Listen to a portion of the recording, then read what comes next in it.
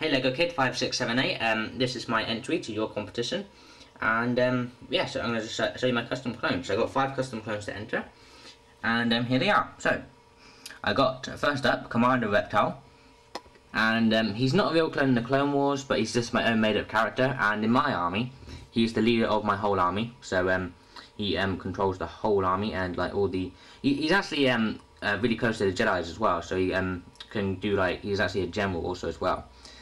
Yeah, and also he was made back in 2009, so that's when I started making custom clones. So he was one of the first customs I ever made. Well, actually he was the first custom I ever made. This guy here was the second one I ever made, but I'll get around to him in a second.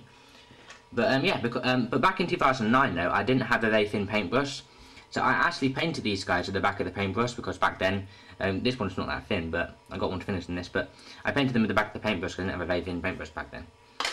So that's how they were painted. But yeah, the decals are designed by me, and they're stuck on by me, just made by paper, and they are fully posable, and I will show you that. Yep, see, they are fully posable, so you can sit down without these decals coming off. Yeah, they're just drawn by like pencil and pen and some paint, and they're stuck on by varnish. And yeah, I mean, and he was like, and he's also had four modifications, because he was made back in 2009, but back then I couldn't do decals. But so he's had 4 modifications since then, and they were actually the first decals I ever made. So they actually worked pretty well. And his guns are from the Indiana Jones kits. They're just made by Lego. His visor is from the Lego Space kits, just made by Lego. And yeah, how I actually painted his helmet quite neatly like that is I used sellotape. I bit sellotape across the helmet here and this side. So that's what, and I painted in between the sellotape, and that gave it a nice thin line. Also kept it neat, as you can see, like quite neat, even close up with the camera. It's like not even on the top of the helmet. And so yeah, that's Commander Reptile. I'll give you a little 360 spin. Yeah, he's got no back detail, but sometimes if you give them too much detail, it can, you know, like spoil the look of them. But I might give him back detail one day, but he hasn't got back detail for the moment. Oh yes, and by the way, actually, I also gave you a shout out in my last video, and yeah, and telling people about your competition. So yeah, just by the way, and also this is one of Commander Reptile's troopers. So that guy I just showed you, this guy here, this is one of his troopers. I actually do have 2 of these guys. I have this 2 of these guys right here. They're both identical, but I'm not entering this guy. Just entering just one of these guys. So here he is.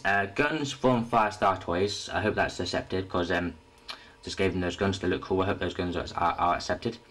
But don't worry. I mean, this guy's completely made by me. No customing from anybody else here. The little shoulder pad thing here is made this came from the Stormtroopers. So I just gave it to these guys, because clones sometimes have those guys. I mean, those things, and it also makes them look a little bit more detailed. His legs are from the Lego Agents. So this Lego Agents legs, because back then in 2009 I couldn't do decals, so yeah, I just gave him Lego Agents legs to make him look a little bit more cooler. And now on to Commander Shark. Again, he's not a real clone in the Clone Wars. He's just my own made up character. So here he is, and his helmet's kind of painted like Commander Wolf's. Let me just let the camera focus a second. Yeah, his helmet's kind of painted like Commander Wolf's, as you can see the lines and stuff like that are kind of like Commander Wolf's. He just doesn't have the little ears. But he's called Commander Shark because he kind of looks like a shark, kind of, with his visor down. I mean, he just kind of reminds me of one, that's all. So that's why I called him Commander Shark. And that's why I called this guy Commander Reptile, because he reminds me of a reptile. Okay, and he's got Lego Agent's legs again, because back then I couldn't do decals, because he was the second clone I made back in 2009. I made him straight after making this guy. And again, I painted him with the back of the paintbrush. So, and again, he's got guns from Firestar Toys. I hope they're accepted.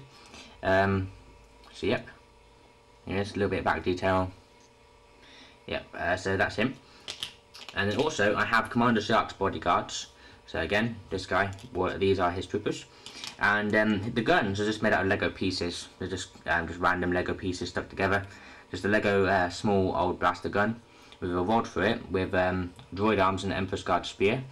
And the reason why he's got a spear on there is because he's also like a bodyguard, so when he stands, just like protecting his commander, so he stands with a spear, so he can kill people like that, you know, just stab them.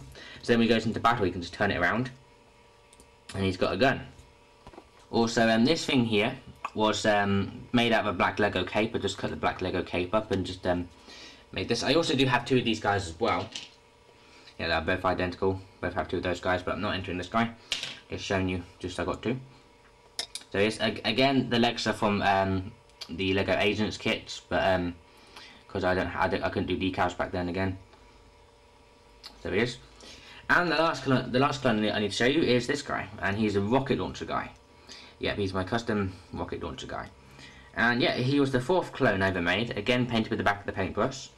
I also worked quite hard on him because I wanted to make a really cool clone. He's one of the best clones I've ever made, and as you can see, his pauldron and waist caper, I'd say they're painted quite nicely. Cause I worked like 2 hours on him, or 4, something like that. Anyway, I was just like waiting for the paint to dry and painting each side, you know, one by one. So yeah, I worked pretty hard on him. He has a stripe there, and some stripes there, and the inspiration for him came from the Force Unleashed clones, because in the Force Unleashed, Darth Vader has like stormtroopers. Darth Vader has a load of weird stormtroopers, and he kind of looks like one of those stormtroopers what have the lightsabers. So that's where his kind of look came from, with the like little visors and stuff. Yeah, but here he is, and yeah, that's the last clone I need to show you. So thank you very much for watching. Also, thank you for inviting me to join the competition. And yeah, this has been Stark of the Rock, and goodbye.